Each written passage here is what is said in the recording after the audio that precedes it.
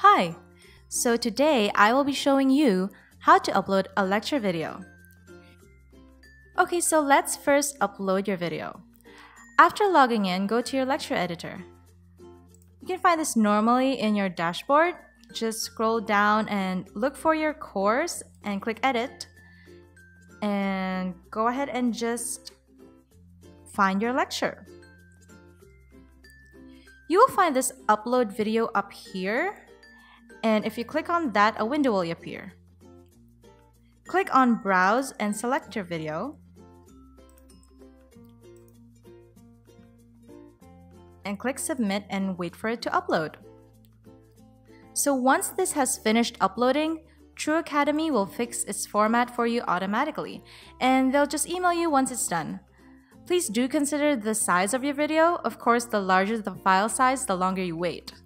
But Tru Academy does it quite fast even for high quality videos, so during this time you can just edit your lecture text. Okay, so now I'm kind of waiting for Tru Academy to email me when it's done, so I can just go ahead and edit all my lecture text over here. And as I said, they do it quite fast, and I've already been told that my video has finished uploading. Now I just have to add the video.